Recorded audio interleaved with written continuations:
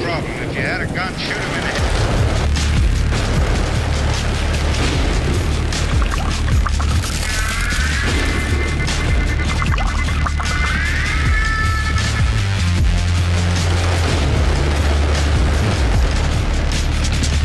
Today's video is sponsored by Best One.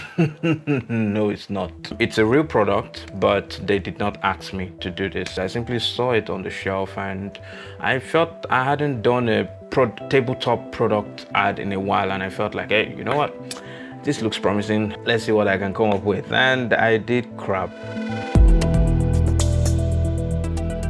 The real sponsors of this video should actually be pixels.com, because most of the stock footage that I used to spice it up and make up for the parts that I was too lazy to shoot came from some of the footages that were on their platform. And so special thanks to these contributors, because they were the ones who put this footage and for us to be able to use for free. But now let's get into how I made this bundle of nonsense. I had no plan whatsoever going into this project. All I had was a theme, and that theme I got from the lightning bolt that's in front of. I should be showing you this lightning bolt right here. So, you know, what comes to mind? Lightning, storm, rain. So I knew I'll be working with water, maybe some lightning effects, and that was it pretty much. And so I woke up at 3:30 a.m. and I just decided to start shooting with no plan. And well, so half of the ad is stock footage and the other half is actually footage that I shot. The main light that I used, or the key light that I used, is a 650 watts Fresnel tungsten light. It's a generic brand. I also had this small on-camera shotgun LED light, and then the torch light on my phone. That was it for lights. I knew I'll be doing a lot of movements in the edit, like reframing and zooming in and zooming out. So I went with the Blackmagic 6K because it has 6K resolution and also for the raw codec. And that was alongside the Sigma 18 to 35mm f1.8 lens. I shot everything on an f5.6 because I wanted it to be very sharp, and also I wanted the entire subject to be in focus. The Blackmagic 6K has dual ISO, so I was actually at ISO 1250. Now this reduces the dynamic range a little bit, but I'm in a controlled environment, controlled lighting, so nothing to worry about. And then of course I had the water spray. The first shot was an epic failure. I tried to do some slow motion water hitting the can kind of effect, and nope, it didn't look good. And then putting an overlaying kind of like a glass that had some water driplets kind of saved the shot in a way, but yeah, that shot was terrible. Now a lot of the shots were static, not because I didn't want to add movement, but it was only me filming. I was using my left hand to spray water and then my right hand because I had the torch on, so I kept doing this to try and like imitate like a lightning strike, so to speak.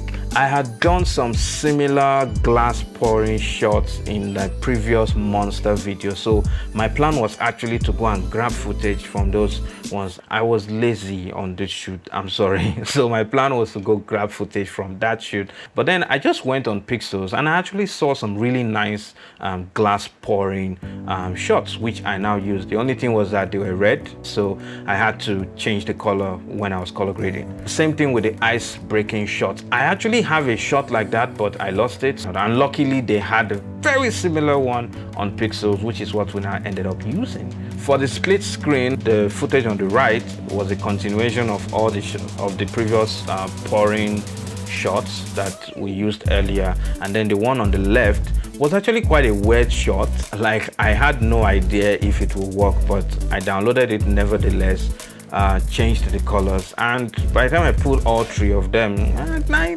think it. Another reason why I feel like I failed on this commercial is because I feel like I went narrative as opposed to sales. You know, watching that ad, I don't feel like I want to drink that thing. It's just aesthetically pleasing, you know, the whole rain thing. Yes, they come together, but it doesn't sell anything. It doesn't make us want to drink it. So that's why, and it's supposed to be an ad. It's supposed to be a commercial. That's why I feel like I failed at this thing, woefully. But let's continue. The one thing that I'm happy with, and it's probably the only thing I'm happy with in the entire ad, is the hero shot. The last shot before the title card of the two drinks. I think it came together quite well. I think I'm actually a bit proud of it. So for this one, I now added the LED light just to the right hand side of the cans, and then like I said, left hand spraying, right hand doing the lighting effects. And then in the edit, I now added some overlays of fog, lightning in the background, and even digital rain. And I think it really came together quite well. You know, add the sound design, which I'm going to get to right now. Add the sound design. I think that's the shot that really came together well, and that's probably the only shot in the entire thing that I was sort of happy with. And then finally, to bring it all together was sound design. So I added some sound effects of rain, thunder, ice cracking, ice breaking, you know, etc. So this really helped to create sort of like a presence, like an immersive feeling. By the way, they were all from YouTube. All the sound effects, all from YouTube. So sorry I don't have much behind the scenes to show you guys. I'm sorry. Two hands were working. I was still trying to figure this thing out, and I didn't have time to start thinking about behind the scenes. But the next one, I hope to do it properly, go a lot more in depth into exactly my thought pattern and how I shot every single one. And if you are interested in me doing that, and also interested in working with me on it, because I'll be filming it in an actual studio, so you can come around. If you're interested in that, I would need 15 people to indicate in the comment section that we're interested in doing that. And if we can get 15 people, then I would plan to do just that. If you found this video helpful, be sure to give it a thumbs up and subscribe to this channel for more videos just like this one. And don't forget to hit the bell icon so that you get notified when next I post a new video. Thank you for watching, and bye.